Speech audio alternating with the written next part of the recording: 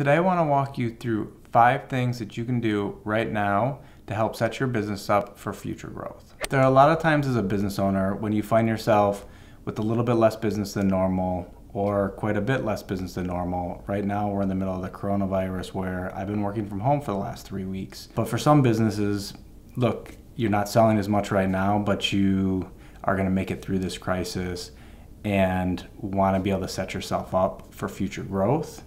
Or maybe you're currently working from home and you're trying to get a side hustle off the ground. I want to give you 5 things that you could do right now to set your business up for future success. The first thing you can do is update your website and or any other marketing materials that may be out of date. I know if your business is anything like ours, you find yourself running around day to day, dealing with clients, putting stuff together, shipping orders, and sometimes you don't have a chance to take a step back and fix stuff that's a little bit stale. And so maybe you write on your blog every week, couple weeks, so there's new content there, but what about all the static pages on your website? So the home, the about, any other pages like that that maybe haven't been updated in months or maybe even years. As your business evolves, maybe you're not offering some services anymore, maybe your target customer has shifted a little bit. It's always good to take a step back and think through, am I presenting myself exactly how I want to right now? And so that could be your website, maybe a presentation you give to clients, and maybe you're just looking to build a website right now. We always build all of our websites in Squarespace, just giving it something that's super easy to update. It's a drag and drop website builder. If you are looking to build a website because you don't have one right now, I'll link to down below a free course that we have on how to build a website in Squarespace. The second thing you can start doing right now is build an email list. So yes, in 2020, email is still the most effective way to reach your clients and potential clients. You can segment the audience in as many different ways as you want and send individualized messages to each group. If you're not quite sure of all the benefits of email marketing, I'll link to a video that we did about that up above. One of the most difficult things with building an audience is getting them to sign up for your offer. People don't want to just go sign up for everything. They already get enough emails. They're willing to exchange their email for something of value that you're giving away for free. And so you want to think about what you can give away. Is it an ebook, some type of guide? Maybe you're going to host a webinar. People will sign up for that, and that'll allow you to reach them going forward. And so when you want someone to sign up, the best way to do that is through landing pages. And so that's essentially one page that talks about the offer of, hey, give me your email and I'm going to send you this guide, or I'm hosting this webinar in a couple weeks. We end up using Convertkit both for landing pages and forms, as well as to send out emails for email marketing. They recently launched a free plan which allows you to send emails to up to 500 subscribers and gives you access to unlimited forms and landing pages.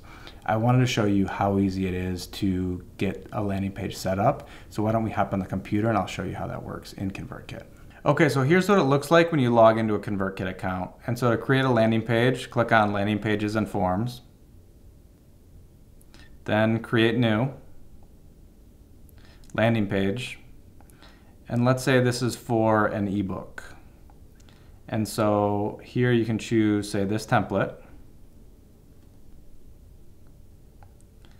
This top image would be your logo. This image you would update with the cover of your ebook. You can update the background image here, and then you can basically go through and edit any of the text that you want. From there, you could just share and your landing page is live. So in a matter of minutes, you could have a landing page set up. So it really is that easy. You can create a landing page in a matter of minutes and have it live on the internet and start collecting emails to grow your email list.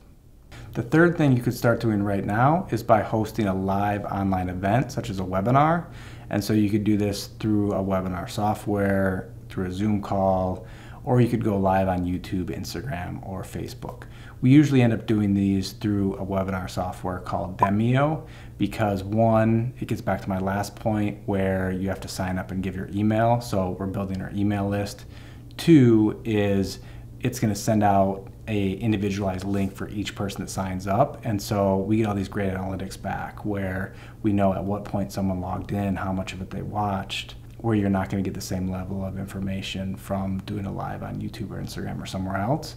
But maybe for simplicity's sake, if you don't want to sign up for webinar software, is choose whatever social media you have the largest audience. Notify your audience, hey, tomorrow, next week, whenever, I'm going to go live and talk about X. So you'll be able to reach that audience. And the good thing about doing something live is the chat. You're going to be teaching them about a specific topic, and in real time, they can ask you questions, give you feedback, and that'll help you improve your business, learn from your clients, as well as educate them at the same time. Also, as you're going through a live event, you can kind of subtly sell at the same time. So you're showing yourself as an expert in a certain area, and someone could take what they learned in a half hour during the live event, but sometimes that's not enough to be able to completely execute on something as quickly as possible, where they could do it on their own, but maybe you want to offer them an online course that you have that walks through stuff in more detail than what the webinar did. Or maybe you have some type of discovery call where you can kind of have a conversation with them of what their needs are right now to see if there's a good fit to potentially work with you together on whatever the particular topic is, as opposed to them kind of doing it on their own. You know, you're educating them, you're getting feedback, and at the same time, you're subtly selling the product or service that you currently offer. The fourth thing you could start doing right now is launch a YouTube channel. So video just continues to grow in importance. People love consuming video content much more than reading or maybe just listening to audio.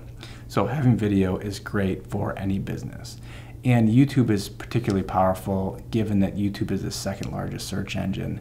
So your clients right now are going to YouTube or finding YouTube videos through Google search that are answering questions that they have or helping them solve problems that they have.